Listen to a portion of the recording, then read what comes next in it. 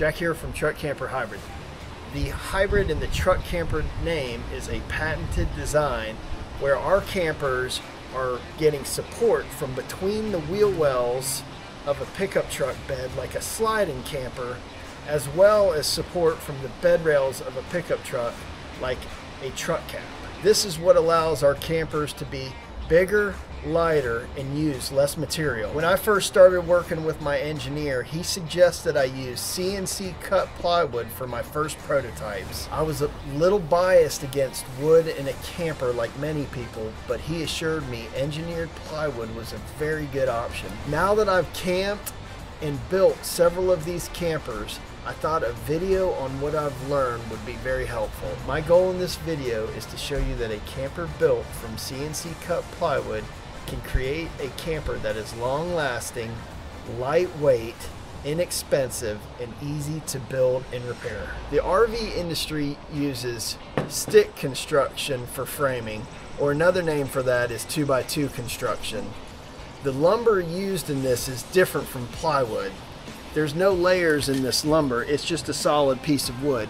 This is similar to the lumber used to build the framing in a house, which is mostly consists of 2x4 lumber. Plywood contains glued layers of cross-grain patterns, making it very strong.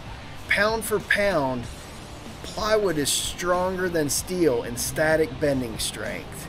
And plywood won't expand or contract like solid lumber does. Most of the parts used to build Truck Camper Hybrid are CNC cut.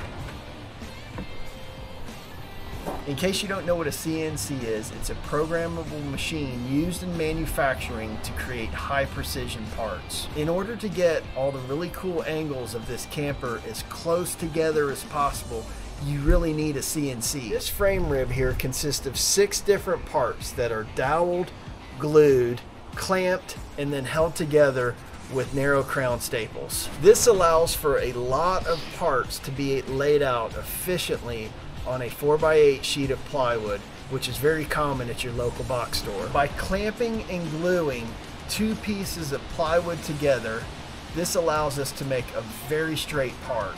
Using dowels makes it very easy to put these parts together correctly. Okay, so the material that I'm using for my second prototype Truck Camper Hybrid is for the framing or the skeleton.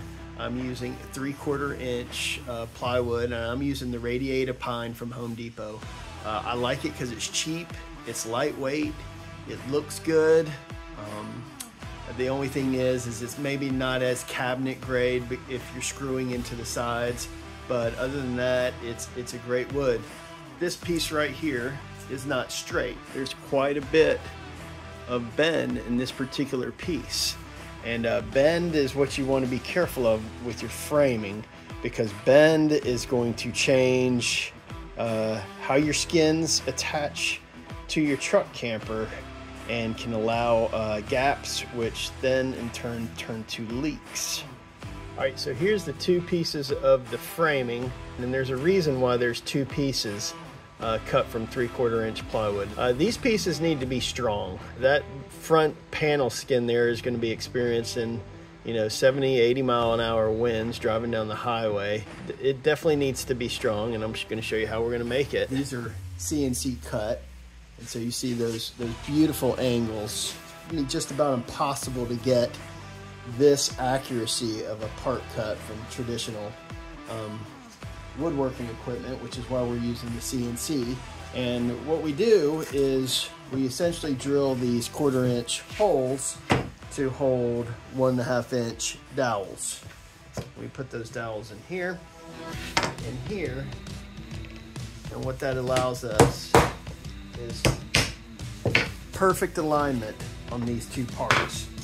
And then what we're going to do is we're going to take our Tight Bond Ultimate 2 glue right here, and we're going to put a coat in here like this, and we're going to clamp these tight so we see the glue squeeze out all around on each part. Then we're going to take our 1 1/4 inch narrow crown stapler gun, and we're going to basically put in a staple at an angle to hold what that vice clamp was holding in place. And then we're going to set our parts aside for 24 hours in above 50-degree environment. And that's going to make an extremely strong, extremely straight, lightweight, accurate part. Here's the part that I was showing you that we were building, and I'm now going to show you it installed. It's actually one of the last pieces of the nose before we install the roof of the camper over here. And it's basically going to fit right underneath as I was showing you in that diagram.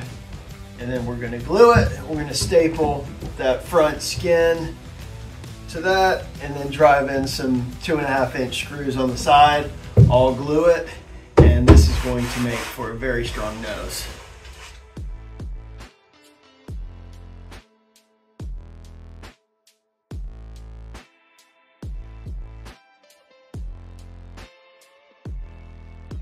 My engineer was right that using engineered plywood was a very good option for making a truck camper. There's no need for extra insulation to be added to the camper. It holds in heat and cold air very well, especially considering the smaller square footage. It's got the feel and smell of a log cabin.